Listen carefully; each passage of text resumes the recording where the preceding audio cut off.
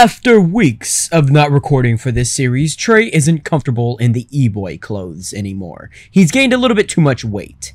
So let's make this story make sense, shall we? So let's go with, he changed his clothes while on the way to the battle with the machines. Instead of calling this one e-boy Trey, let's keep it simple and call this Trey the Beast. Good job, narrator. I'm ready to get this part of the story finished!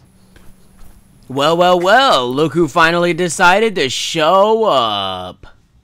Yeah, can't have you taking the life out of my videos, making the world a boring place and killing me. Well, we both wish we could kill you. Some more than others. That's right. But Yeah. we've actually come with some news. Listen, I've come with some powers, guys. Whatever plan that you guys are following or have made for yourselves, I just want to let you guys know that it's not gonna work. So kindly back off before I use them. We are stronger than you, brother, but we don't want to kill you anymore. No, you're not.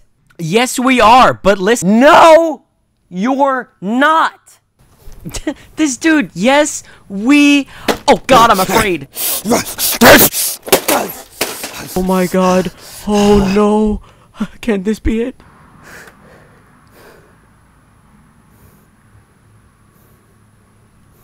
Hey, man, we can talk this over.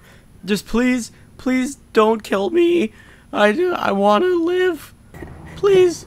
No,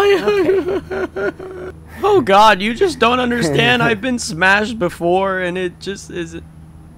Hello? Oh.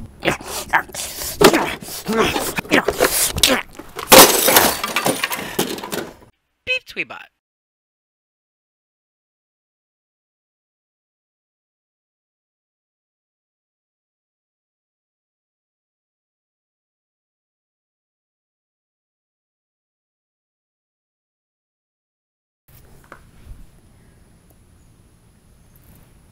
I think you can see Bindi in the background a little bit. Put that at the end.